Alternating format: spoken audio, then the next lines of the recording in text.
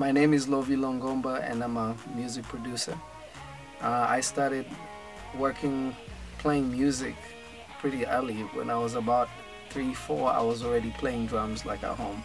I grew from a musical family. By the time I was 8, I was playing in church, you know. I was really gigging with church because my father did not let me and my brothers, you know, play music generally, like the secular music. So I learned most of my musicianship in church. Then yeah, I moved to LA when I was about 19. I came to LA for the first time, then I came back again. I decided to pursue music production seriously. Then when I moved here, this is where I really learned more about like producing music and making music. I was producing reggae and world music and pop stuff, but when I came here I had to learn urban music. I had to like really study, you know, and I just loved music so much. So like it was a struggle, but it paid off, you know, because I really learned my engineering skills went up the roof. My producing skills grew. So, and I met a lot of great producers here that really inspire me. So currently I'm signed to Pulse Publishing. Check your Pulse, and my publishing deal is with the Messengers.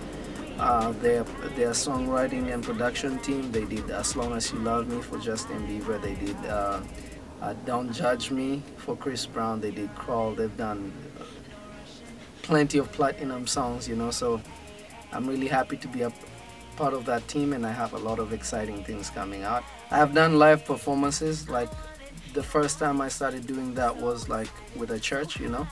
That's where I really learned my music. So I was playing drums, and then as I grew older, me and my brothers formed a very huge band, still one of the biggest East African bands.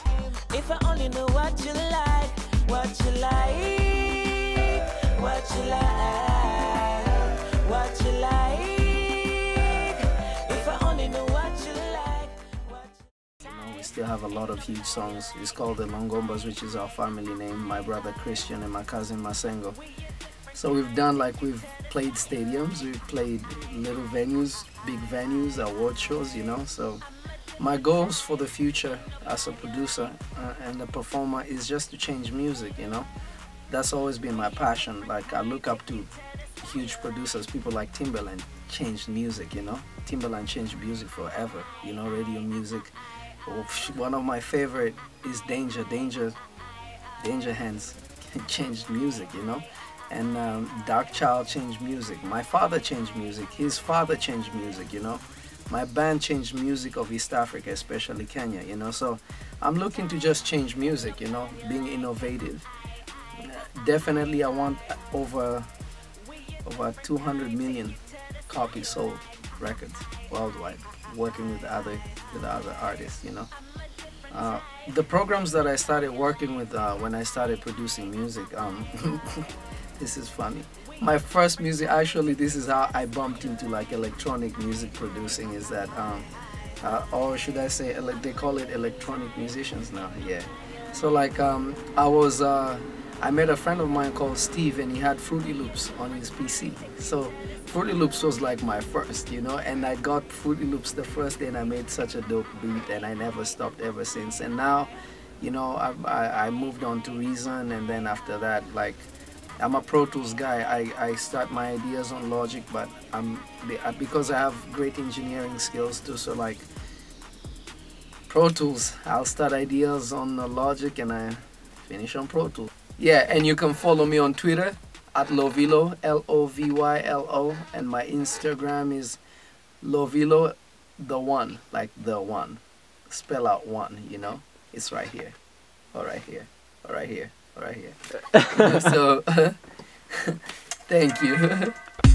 Now.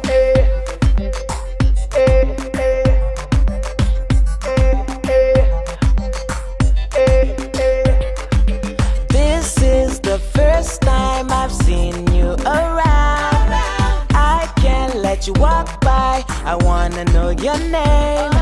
The way that you smile brightens up my day. Would you be my friend? Maybe someday you could be my girl. How I wish you were mine. 'cause I'd keep you by my side, make you smile all the time. If I only knew what you like, how I wish you were mine. 'Cause I'd keep you by my side, make you smile all the time. If I only knew what you like, what you like, what you like.